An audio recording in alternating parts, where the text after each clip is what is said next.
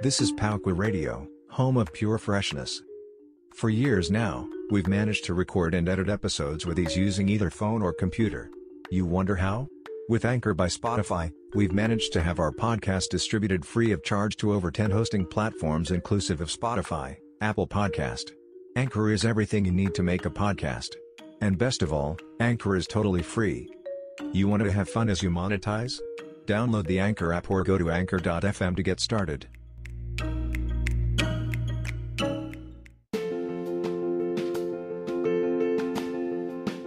Paukwa Radio, pure freshness.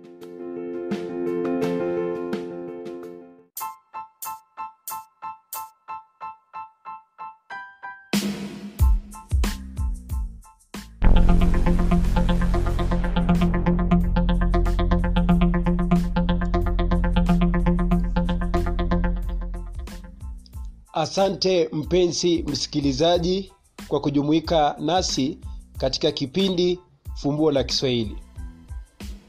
Shukrani zangu za dhati zimfikie nahodha wa kipindi Bwana Otieno Mjomba kwa mwaliko wake tena.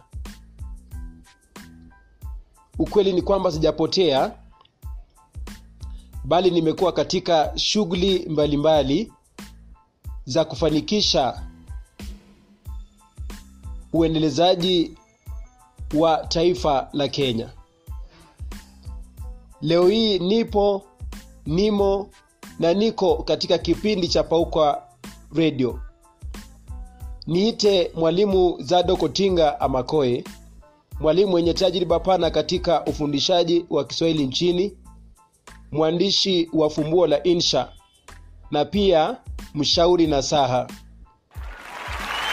Mtihani wa KCPE umekuwa na mbwembwe zake, na jambo la kustaajabisha namna wanavyosema ukistajabu ya Musa utayaona ya Firauni ni kwamba baadhi ya walimu wakayaona maswali kuwa mepesi na rahisi. Lakini unapomakinika zaidi kwa kuchunguza baadhi ya viteuzi ambavyo vilichaguliwa na wanafunzi, unabaki ukitishika kama mwalimu. Hivyo basi tunastahili kujenga hema la subira ambazo uvuta heri tunapolingoja baraza la mtihani nchini Kenya kuyatangaza waziwazi matokeo ya wanafunzi wa shule za msingi mwaka huu. Leo hii ningependa kuzungumzia karatasi ya pili ya Kiswahili, karatasi ya Insha, ambapo wengi wamesema mengi. Mijadala mbalimbali imezuka, lakini je, lipi ambalo linastahili kuzingatiwa au ni lipi ambalo lilistahili kuzingatiwa na mtahiniwa wa mwaka huu? Tukichunguza kwa makini, tunaenda moja kwa moja katika swali la mwaka huu ambalo lilisema hivi: tulikutana tena baada ya tukio hilo la wema. Tulikutana tena baada ya tukio hilo la wema. Ulikuwa umepita muda mrefu, lakini bado nilimshukuru. Ulikuwa umepita muda mrefu, lakini bado nilimshukuru. Swali zuri kabisa ambalo ni swali lililojikita katika masimulizi. Hivyo basi mtahiniwa wa mwaka huu katika swali hili alistahili kuyawazia maneno makuu ambayo yamefungamana na kiishio alichopatiwa ili aweze kuyazua maudhui makuu. Maneno ambayo mtahiniwa alistahili kuyacheua na kuyatafakari kwa kina kabla hajazama katika uandishi ni sehemu zifuatazo. Sehemu ya kwanza, tulikutana tena. Inamaanisha kwamba wahusika hawa wawili waliwahi kuwa katika mazingira mamoja. Inasemekana kwamba wahusika hawa wawili waliwahi kuwa katika mazingira mamoja, ndipo anaambiwa kwamba tulikutana tena. Tukio hilo la wema, kumaanisha kwamba hawa wahusika wawili walipokuwa katika mazingira hayo mamoja, mhusika msaidizi alimtendea mhusika mkuu tendo jema ambalo lilionyesha wema wake. Tunaweza tukasema kwamba alimtendea tendo zuri mwandishi. Sehemu inayofuata ya tatu ni kwamba umepita muda mrefu, kumaanisha kwamba tangu walipoachana kipindi kirefu kimepita. Inamaanisha kwamba kuna uwezekano mkubwa sana wahusika hao wawili, mwandishi pamoja na mwenzake, baada ya tendo hilo zuri walitengana. Sehemu ya 4, bado nilimshukuru, kudhihirisha moyo wa shukrani sufufu kutoka kwake mwandishi, ambaye kitendo kile alichotendewa na mwenzake bado kingali katika mtima wake. Hivyo basi angali na shukrani sufufu au belele kwake mhusika msaidizi. Msikilizaji wa Paukwa Radio, masimulizi haya tunastahili kuyajua kwamba yanawalenga wahusika wawili ambao ni mwandishi pamoja na mwenzake. Tunapozungumzia mwenzake tunamaanisha nini? Katika mazingira haya au katika muktadha huu, mwenzake anaweza kuwa ndugu yake ambaye walipatikana katika mazingira mamoja na yeye, rafiki yake, muhisani au mfadhili, au hata mtu wa ukoo kama vile shangazi, mjomba, halati, binamu, bintiamu na kadhalika. Basi mwanafunzi alitarajiwa kushughulikia mambo yepi? Katika swali hili, mambo makuu yaliyotarajiwa katika mada hii ni kama ifuatavyo. Kwanza kabisa, mwandishi aweze kuonesha tatizo fulani lililomkabili au changamoto fulani alizokuwa nazo, kisha mhusika msaidizi aweze kumkwamua au aweze kumtendea wema kwa kumsaidia. Iwapo basi atarejelea masuala kama hayo, atakuwa amerejelea sehemu ile tulikutana tena, tukio hilo la wema, kisha umepita muda mrefu, na bado nilimshukuru, kudhihirisha moyo wa shukrani belele. Swali hili huenda kwa njia moja au nyingine likawapiga chenga baadhi ya watahiniwa, hususan watahiniwa wale ambao hawatakuwa makini na sehemu muhimu za maneno yaliyotumika katika kiishio hicho. Pia kuna changamoto baina ya walezi wa wanafunzi au walimu ambao wao wana mawazo tofauti kuhusiana na mada yenyewe. Ifahamike kuwa athari ya matendo ya wema uliopokea wewe kama mtendewa hayakufaa kumrudia mtenda. Mathalani, ikiwa alikusomesha kwa mfano, hatufai kuona ukimzawidi kwa kumjengea nyumba au kwa chochote kile. Tunastahili kuona shukrani ambayo huenda si wema kutoka kwako.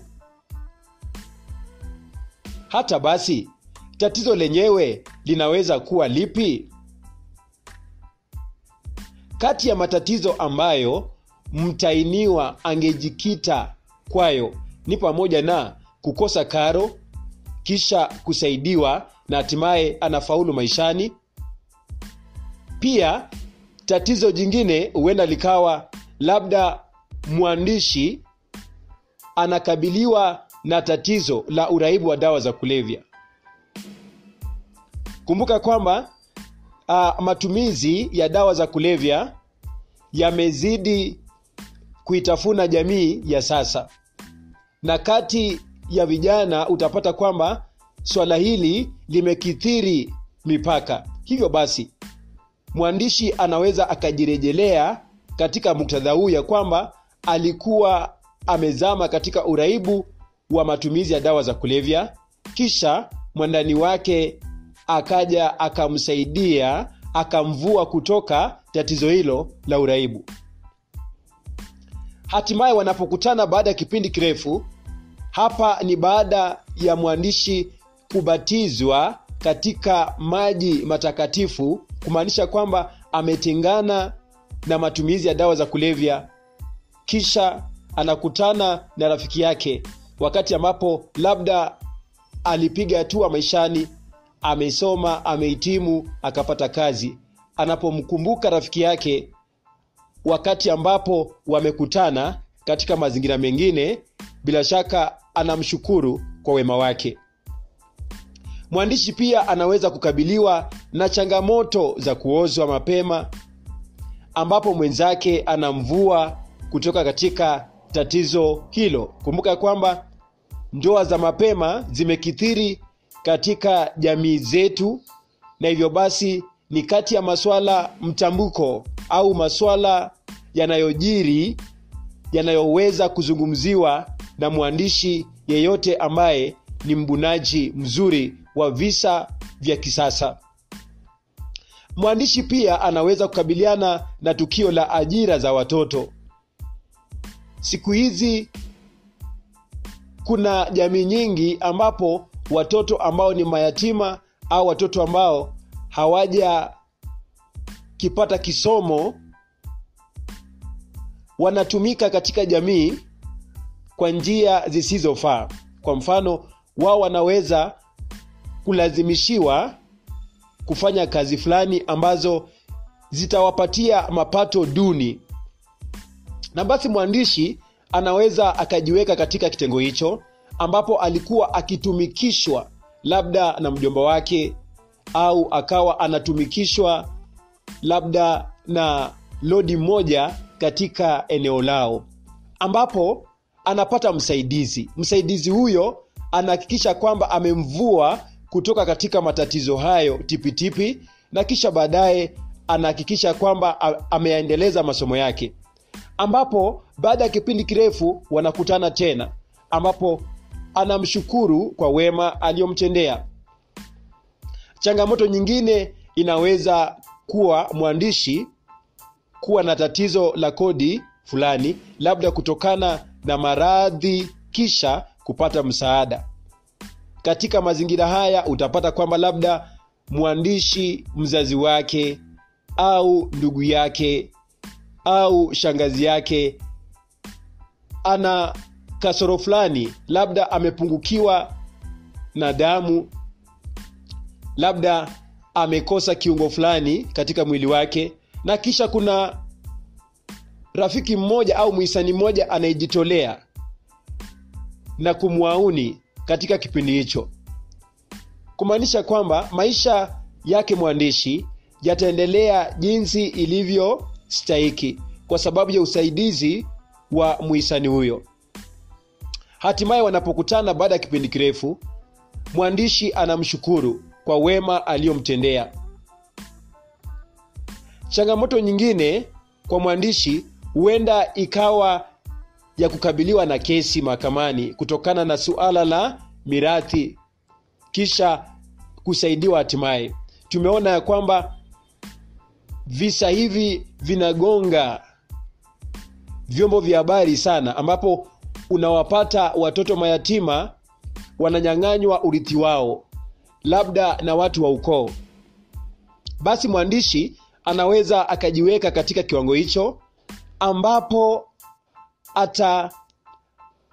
atapata usaidizi kutoka kwa mhisani mmoja au kutoka kwa rafiki mmoja ambaye atasimama naye kidete kuhakikisha kwamba amemuokoa kutoka katika dhuluma hizo na apate haki zake jinsi inavyostahili.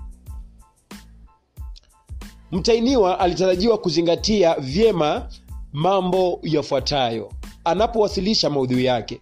Kumbuka kwamba maudhui ni kiini kikuu au ni msukumo mkuu ambao unastahili kuendelezwa na mwandishi. Lakini je, mwandishi ataendelezaje maudhui haya na kuhakikisha kwamba maudhui yenyewe yanajisimamia na kujitegemea?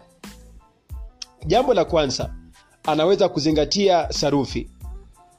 Sarufi, kumbuka kwamba ndicho kiini kikuu cha swali.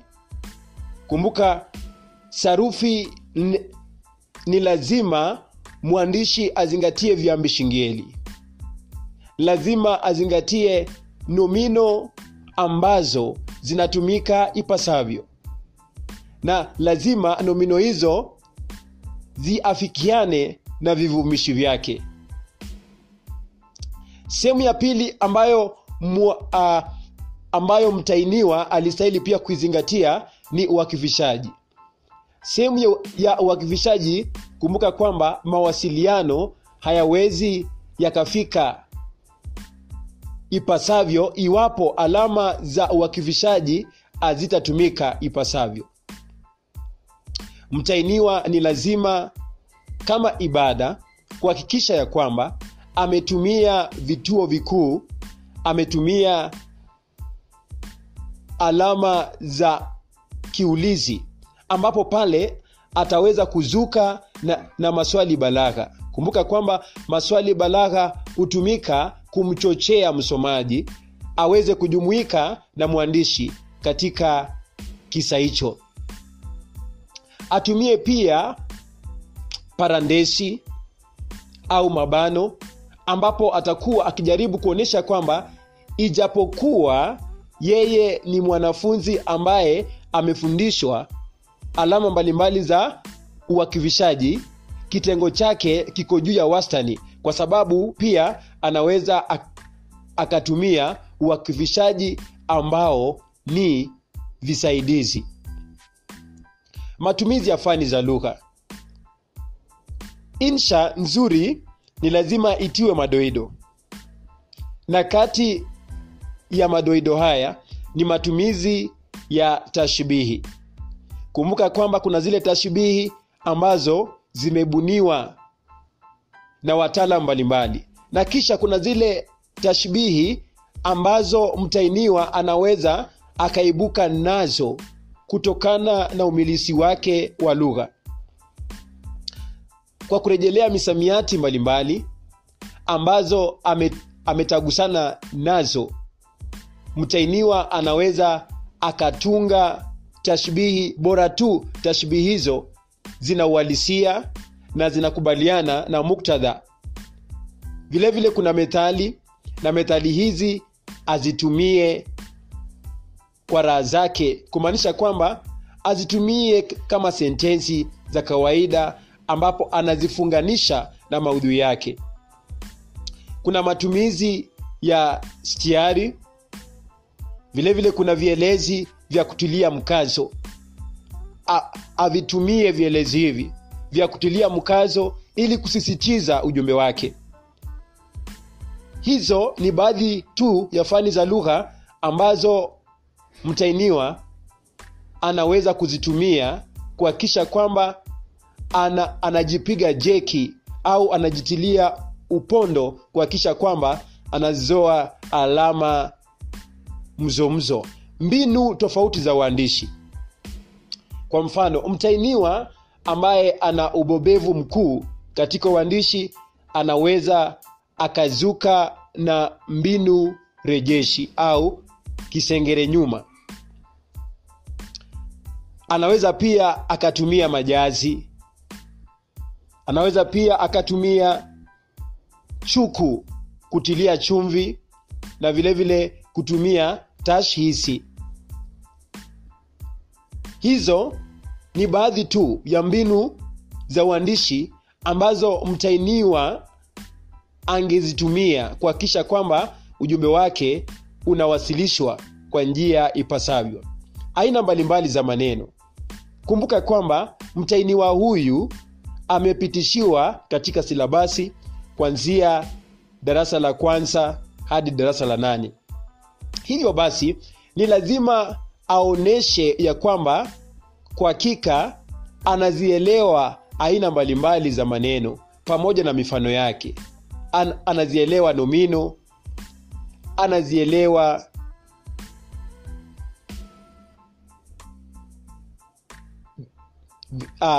vivumishi, anavielewa viunganishi, anaelewa vihisishi na matumizi yake. Amridhishe mtahini kwa kuzirejelea aina mbalimbali za maneno katika utungaji wa sentensi. Kumbuka kwamba kuna zile sentensi ambazo ni za taarifa, kuna sentensi ambazo ni za maswali, na kisha kuna sentensi ambazo zinabeba ujumbe wa hisia. Hizo zote zinastahili kutumika katika mchakato wa kupitisha ujumbe kwa msomaji. Azingatie mtindo na mpango wa kuridhisha, kumaanisha kwamba mawazo yatiririke aya baada ya aya. Lazima kuwepo na uwiano katika maudhui yake, katika aya zake na katika sentensi zake. Mtahiniwa alistahili kuoanisha maudhui yake moja kwa moja pamoja na kiishio alichopewa. Inamaanisha kwamba mtahiniwa asithubutu kuandika tu kisa chochote kile ambacho hakina uhusiano wowote na kiishio alichopatiwa. Ni lazima kama ibada mtahiniwa kuhakikisha kuwa kisa chake sharti kiwe na uhusiano na muongozo uliotolewa na baraza la mtihani. Kumbuka kwamba muongozo ule uliotolewa na baraza la mtihani, pale ndipo pana maudhui. Pale ndipo pana maudhui au kiini cha mtihani kinapatikana katika kiishio hicho. Asije akabuni tu masimulizi yoyote yasiyolingana na mada kuu kisha akadhani atatuzwa alama zozote. Kaditama nimefika. Langu ni kuwatakia watahiniwa wote wa kidato cha 4 kila laheri katika mtihani wao wa kitaifa. Pia kwa watahiniwa waliomaliza KCPE, Mungu aweze kuwatendea mema.